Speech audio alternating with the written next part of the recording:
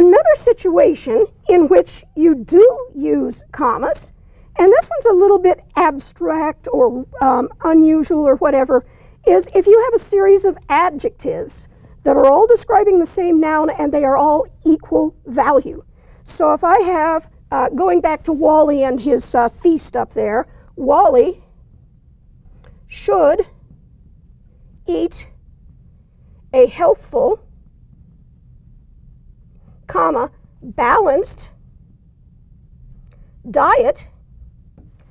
What we have here is healthful and balanced. Both describe the noun diet, and they are equal value. They are equally closely related to the word diet. And the way you can tell is you can swap it around and it still makes sense. I can say Wally should eat a balanced, healthful diet. It makes sense both ways. Since we can change the order, we do use a comma. On the other hand, if we can't change the order and still make sense, those adjectives are different value, unequal value. So if I have Wally drives a big red Ford Power Stroke pickup truck,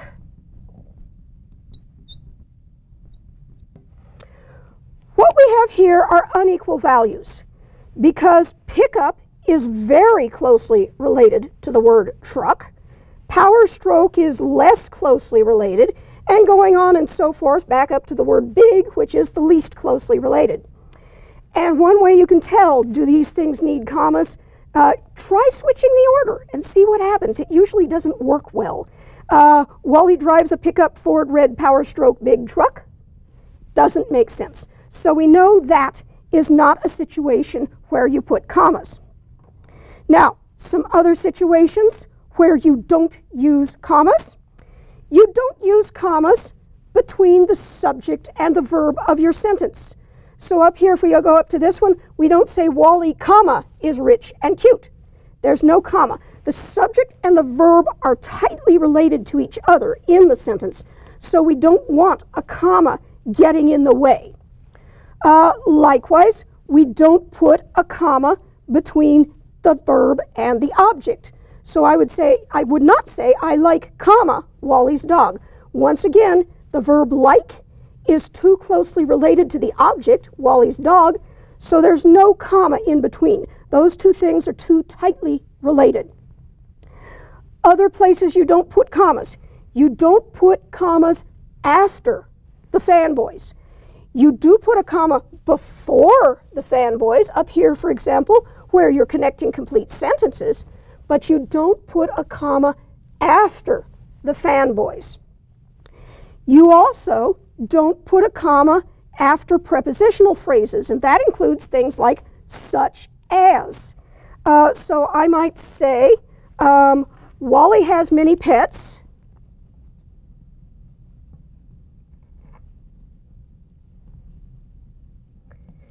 Such as dogs, birds, skunks, and rattlesnakes.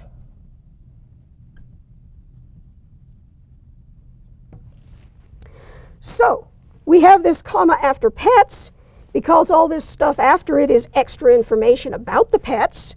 We have these three commas after dogs, birds, and skunks because we've got a list of 3 or more items, but you'll see there is no punctuation at all after such as. No comma. Some people seem to think, there's a list. Don't you put something in front of a list, like a comma or maybe a colon? And the answer is no. If the thing before was a complete sentence, you would use a colon. But this is not a complete sentence. You can't end it with Wally has many pets such as. That's not a complete sentence, so there's no colon either. So no punctuation at all between these kind of phrases, such as, like, including. Those all don't put commas after them. Now, another place that you don't put commas is after dependent words, things like if or while or although, because again, those are too closely related to what comes after them. So if I say, although Wally is rich, he is crazy. We have this comma because although Wally is rich is an introductory element, but you'll see, oh, and it helps if I spell things correctly, you'll see there is no comma after although. That's a dependent word. You don't put commas after. Now, this is where people get a little bit confused because you see, if you have a sentence like this, it starts with however, comma, he does know how to throw a party. So if we have a comma after however, but we don't have a comma after although, how do you tell the difference? The difference is, although, because it's a dependent word, you can't move it and keep the sentence the same. I can't say Wally although is rich. And I can't really say Wally is although rich. You can't move it. And this is a kind of a key thing. If you can't change things around, that's a clue that you have to use a comma. And that holds true with some of these other things, like the essential information, the introductory elements. So in this sentence, although is a dependent word. However, on the other hand, is an adverb. And if you've watched any of my other videos, you know I like to tell you again and again and again how adverbs are really slippery. Adverbs can show up anywhere in the sentence. And so in this sentence, I can move however around. I can say, he does, comma, however, comma, know how to throw a party. Or I can say, he does know how to throw a party, comma, however. Since however can move around, we know it's an adverb, and we know we can set it off with a comma. In this particular sentence, it's extra information or an introductory element in the case where it's at the beginning of the sentence. So these are some rules when you're tempted to use commas.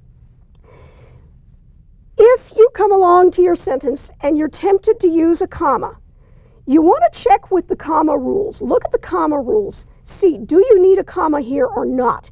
If you can't find one of the comma rules that says you should have a comma, you probably don't need one.